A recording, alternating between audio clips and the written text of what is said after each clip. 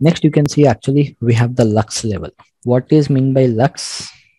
Lux is actually the amount of brightness required in the room. Like you can see, I am in a classroom. So in my classroom, I need some specific amount of brightness so as to work, so as to deliver. So here I need minimum 300 amount of lux, minimum I mean to say. So if you're having minimum 300 amount of lux, then the presentation will be good.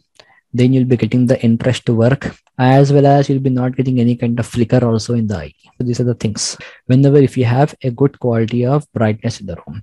So as per the National Building Codes and Standards, they have given some specific lux values. Okay, so these lux values we are going to use in the future classes. Okay, when we are going to work with lighting calculations in the chapter 8. So LX is a symbolic form for the lux. Lux is a symbolic form for the lux. Like when you're working with any project, I'm not specifying the project name, you'll be finding the corridor, passageway. In that case, you should have the 100 amount of lux. Means 100 is the amount of brightness.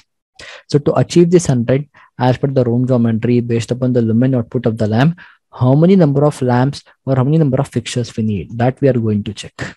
Again, the lift 150, staircase 150, escalators 150. Like I'll be showing you one of the lux meter.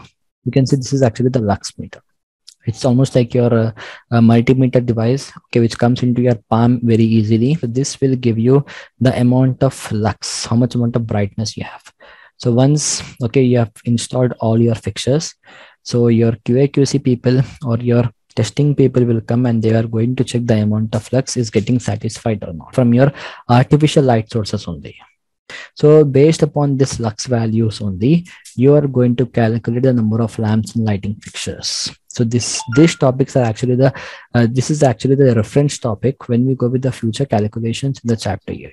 So right now, for instance, please go with all this value.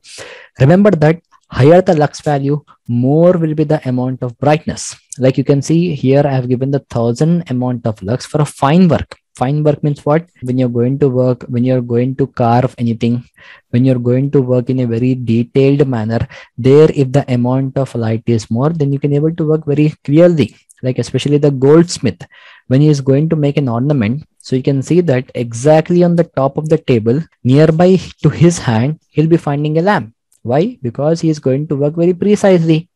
The same thing for the wooden carpenters also. Okay, when they are going to make any kind of carvings, when you're going to make any kind of designs, they are going to work in a broad daylight with some more amount of brightness. So all those values are specified over here. So I want you all to please go with this 4 pages right now in the class so that you'll be getting the overall outline knowledge. This concept is very, very helpful for you and very, very important for you when you're going to work with the calculation to find out number of lamps. So please go through.